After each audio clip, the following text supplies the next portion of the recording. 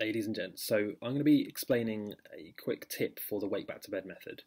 Now, for those of you who don't know, the wake back to bed method is a very basic and yet effective technique for inducing a lucid dream. What you do is you set your alarm to go off 6 hours after you fall asleep. You then wake up for a set amount of time, and that's what I'm going to be talking about in a second, and then you go back to sleep. The idea is that when you go back to sleep, you're very likely to have a lucid dream because you've already had a deep restorative sleep, and you're more likely to enter the REM stage, the rapid eye movement stage, which is where most lucid dreams happen.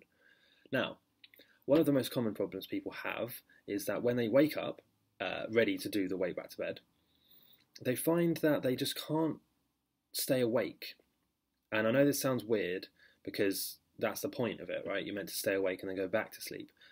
The problem people have is they set the alarm, they wake up at 4 a.m, and then they just instantly fall asleep without keeping their mind active. So they just literally fall back to sleep and have a normal dream and a normal sleep. And, you know, these people ask, well, how do I fix that? How do I avoid that? It's very simple. What you do is you make sure that when you do wake up, when you have been awoken by your alarm, you literally get out of bed. Don't just lay there, because if you just lay there, you're likely to fall asleep and not have a lucid dream. The idea is you need to find the sweet spot between getting up and being too awake to the point where you can't go back to sleep, right? And getting up just enough so that you start to activate the processes in your mind that will raise your consciousness and make you become awake.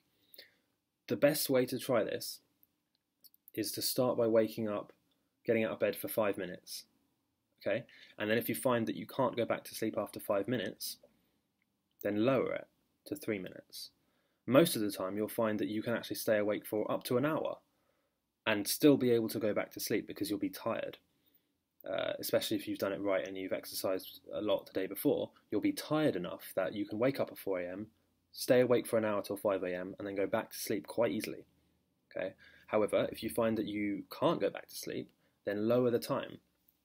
But you must make sure that you get out of the bed. Okay? Because if you're having the problem where you can't go back to sleep, the last thing you want to do, okay, is stay in the bed, because you'll just instantly fall asleep. So, that's it, guys. Let me know how this worked, and I'll see you in the next video. Please leave a comment, and check out my new book on Amazon, 100 Things to Do in a Lucid Dream. It's very good. I put a lot of effort into it, a lot of work, and you can see the link down below.